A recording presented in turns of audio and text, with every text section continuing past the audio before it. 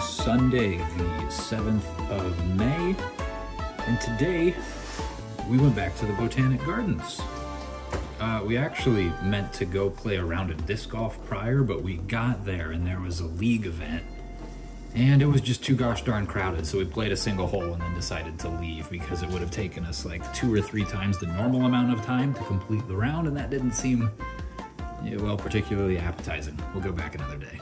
Anyways, yeah, we went back to the Botanic Gardens because if you remember a couple weeks ago when we were with Michelle, we went there and we didn't finish everything we wanted to do there, since there's a lot, especially for a free place. And it was really cool. We were able to go check out the herb garden. There's a bunch of neat things that you would find or expect to find there, right? Like things that go in your food. Oh, they even had some coffee plants, some cinnamon plants, things like that that were really neat. And plenty of things that just smelled downright delicious.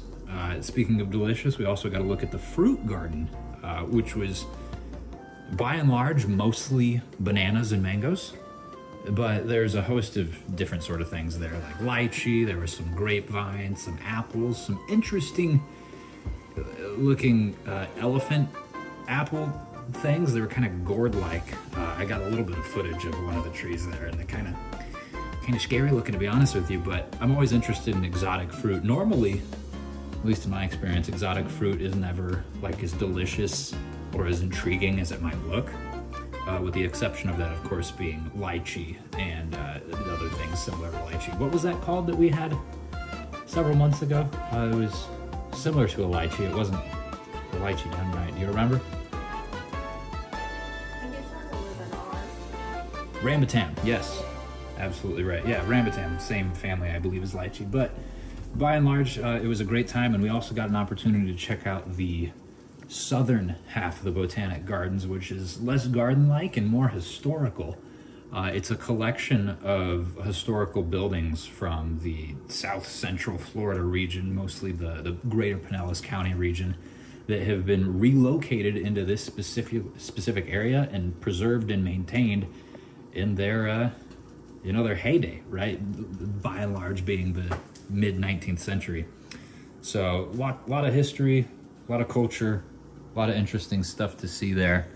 It was really exciting to get an opportunity to do so, and I'm glad that we had fun.